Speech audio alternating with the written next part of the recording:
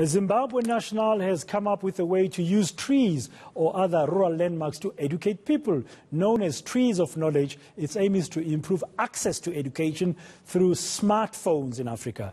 A tree or a rural landmark can be used to broadcast a Wi-Fi connection, providing access to preloaded educational content. The brain behind the idea, Academy of Robotics CEO and founder William Sachiti, based in London, and joins us now via Skype.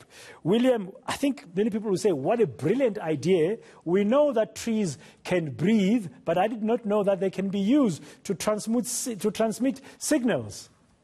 Good morning. Firstly, it's a pleasure to be here this morning. Yes, well, this is a bit of a wild idea I had because I've seen the progression of technology and how it gets cheaper and cheaper, and we can fit really large computing into such a small form factor.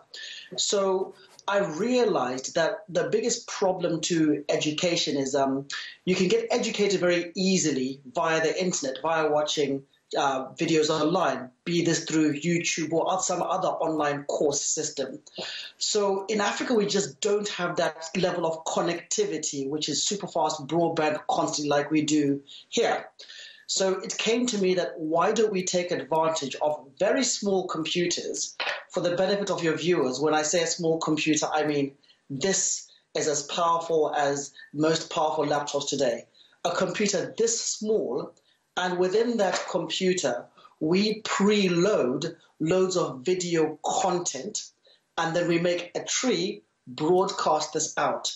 So anybody with any sort of smartphone or tablet or computer, if they're close to this tree, they're able to access all the educational content that we loaded onto that computer.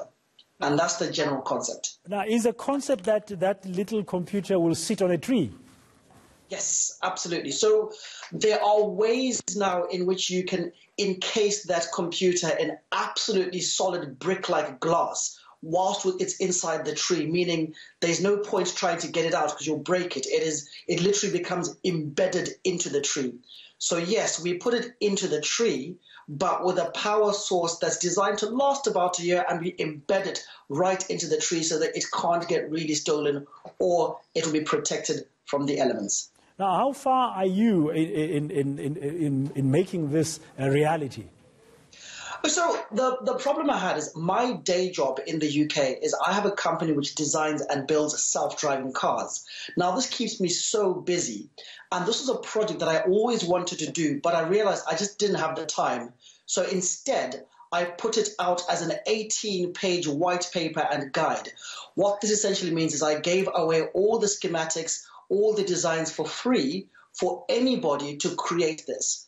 And we're very lucky that within the first year of us publishing it, I've been contacted by some of the largest NGOs in the world who want to have samples ready within 14 days.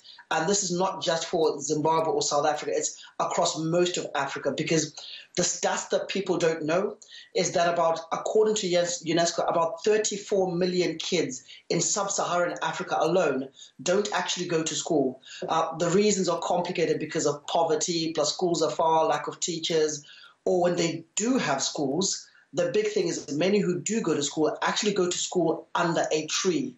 So this innovation is not as wild as it sounds when you think that a lot of people are going to school somewhere where it's a long walk away under a tree already. All we're doing is substituting, or rather supporting, the teacher with a digital archive of video instead. Okay, no, thank you very much. Wonderful idea. Hopefully those NGOs will be able to implement it. Thank you. William Sachiti, Academy of Robotics CEO and founder, talking to us via Skype from London.